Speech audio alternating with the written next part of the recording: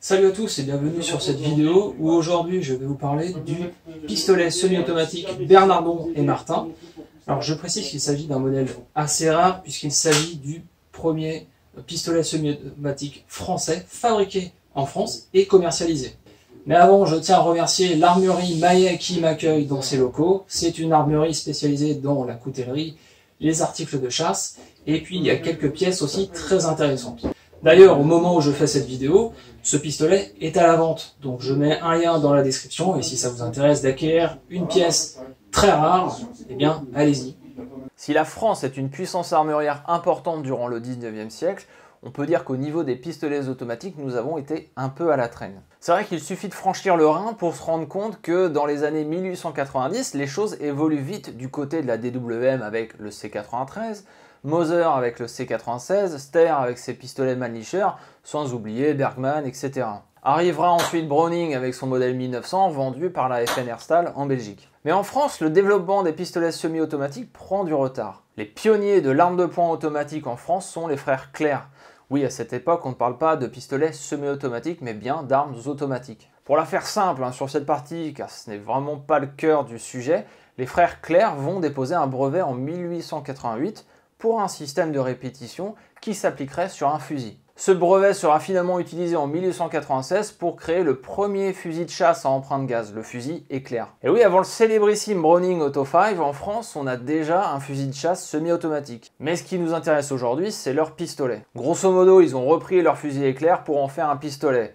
Oui, qui fonctionne encore par empreinte gaz, ce qui en fait un pistolet de taille démesurée avec une longueur de 46 cm et un poids de 1,3 kg.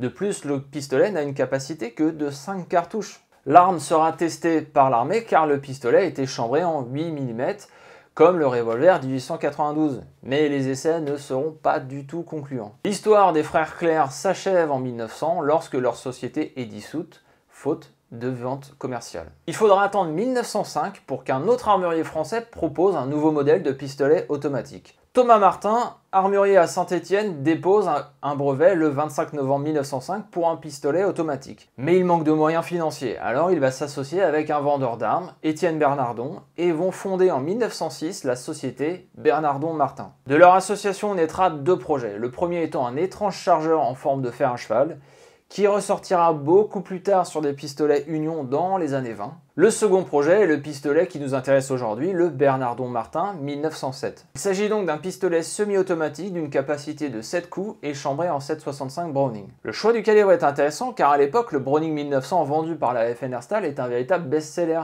et son calibre, le 7,65, devient très populaire. Le pistolet fonctionne simplement avec une culasse non calée. La glissière est liée au ressort récupérateur qui est sous le canon, par une vis à l'avant. On peut noter que sur le haut des plaquettes se trouve le logo de la marque, un B et un M entrelacés.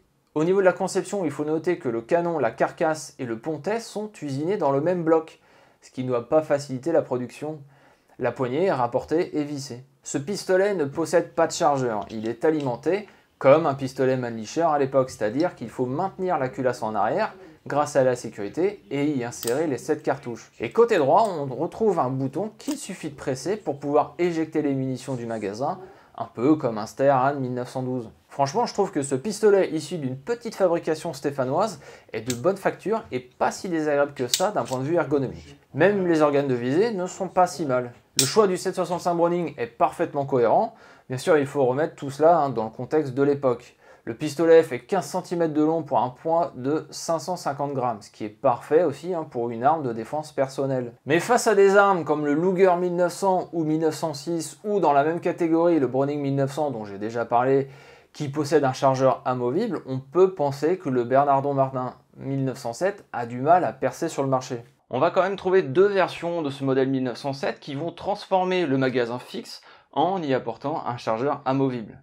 Le second type porte le bouton pour extraire le chargeur à l'arrière de la poignée, tandis que le troisième type dispose d'un vrai bouton poussoir en bas de poignée côté gauche. Malgré l'ajout d'un chargeur amovible, l'arme ne connaîtra pas un grand succès en France et l'association créée entre Thomas Martin et Etienne Bernardon va prendre fin dès décembre 1907.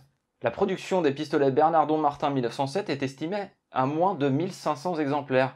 Autant vous dire que c'est une chance incroyable d'en voir un aujourd'hui car il s'agit d'un modèle vraiment très rare.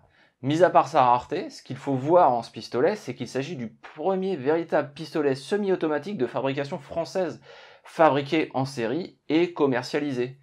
1500 exemplaires, ce n'est pas énorme, et là nous sommes vraiment en présence d'une véritable pièce d'exception, une arme qui parle directement des prémices des pistolets semi-automatiques en France et de notre patrimoine armurier. Non, vraiment, c'est une chance d'en avoir trouvé un et de pouvoir vous partager les images aujourd'hui. Mais l'histoire de ces pistolets ne s'arrête pas là. Après la dissolution de la société Bernardon-Martin en décembre 1907, Etienne Bernardon va créer une nouvelle société dès février 1908, la Société française d'armes automatiques. Il avait au préalable racheté les brevets de Thomas Martin et en apportant ses propres brevets, proposa sur le marché le Bernardon-Martin 1909. Oui, le nom ne change pas. L'arme reste globalement identique au 1907, on reste sur un pistolet en 7,65 Browning d'une capacité de 7 coups. Quelques améliorations comme un arrêtoir de culasse apparaîtront et il est facilement reconnaissable par ses strictes préhensions sur la glissière différentes du modèle 1907. Un modèle avec un chargeur de 9 coups sera même créé. Un autre pistolet en 6,35 sera aussi proposé à la vente. Cet exemplaire est rarissime. Mais malheureusement, le succès n'est toujours pas au rendez-vous et Etienne Bernardon met fin à son aventure armurière en 1911 ou 1912 selon les sources. Les pistolets modèle 1909 sont quasiment aussi rares que les 1907 puisqu'il n'y aurait eu que 2000 exemplaires de produits. Thomas Martin de son côté, après sa séparation avec Bernardon au tout début de l'année 1908, déposera un nouveau brevet et s'associera cette fois-ci avec un certain Michel Rallet ou Raguet. Oui, les sources ne sont pas fiables sur le sujet. Il s'agit d'un petit pistolet en 6,35. Mais Thomas Martin ne connaîtra pas plus de succès qu'avec Bernardon et son pistolet demeure aujourd'hui une pièce extrêmement rare à trouver. L'association cesse en novembre 1909. Il faudra attendre 1922 pour voir un autre armurier français proposer un pistolet semi-automatique.